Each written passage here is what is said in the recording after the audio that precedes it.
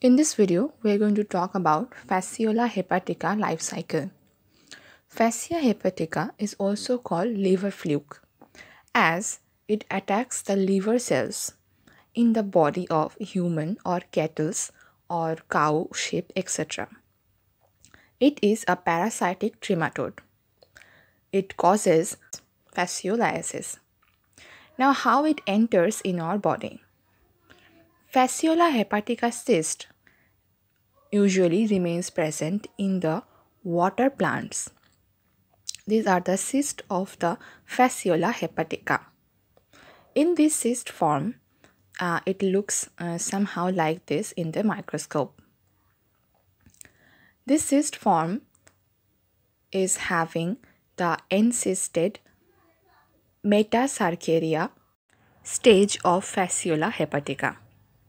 When an animal like human or other cattle consume the water plants, the cyst of the Fasciola hepatica, the encysted metacarceria, enters through our mouth and goes through the gastrointestinal tract. This is the gastrointestinal tract. It travels from the mouth and going through the stomach, it reaches the small intestine. After reaching the small intestine, the Fasciola metacarceria penetrates the wall of the duodenum and reaches the liver. It attacks the liver cells and also the gallbladder. This is the region of the duodenum and the liver and the gallbladder connecting to the duct of the pancreas. And when the Fasciola metacarceria reaches this region of the duodenum, it penetrates the wall of the duodenum and reaching the gallbladder and the liver and attacks the liver cells, the hepatic cells. When it enters into our body, it is the metacarceria which is encysted. But after entering in the liver, the cyst ruptures and it forms the adult fasciola. And the fasciola have its sexual life cycle inside the body of human or cattle. And this adult fasciola again forms other type of cyst. This cyst is the encysted meracidium stage of the fasciola. This meracidium, the encysted meracidium, goes out of the body, of our body, through the feces.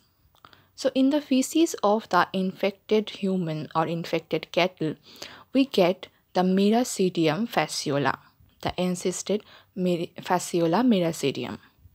This fasciola meracidium, when goes to the water, it reaches or it gets consumed by the snails. Snail is the secondary host of the Fasciola hepatica. Fasciola hepatica spends its asexual life cycle inside the snail. So after reaching the snail body, the meracidium, the encysted meracidium, the cyst ruptures, and from the meracidium, it forms the stage of the larva. It forms the stage, the sporocyst larva. After the sporocyst, it becomes another type of larva inside the body of the snail. This larva is called the radia larva. After the radia larva, it forms another kind of larva, that is the Circeria larva. The Circeria larva looks like this. After formation of the Circeria larva leaves the body of the snail and through the water it reaches the water plants. And in the water plants, the Circeria larva, after reaching the water plants, it forms the metacarceria cyst. And these cysts remain in the water plants. When these water plants are consumed raw or not so well cooked, these cyst enters the body of the human or the cattle. and forms the fasciolases. For pathogenicity, symptoms, treatment, and control, I have made a written form.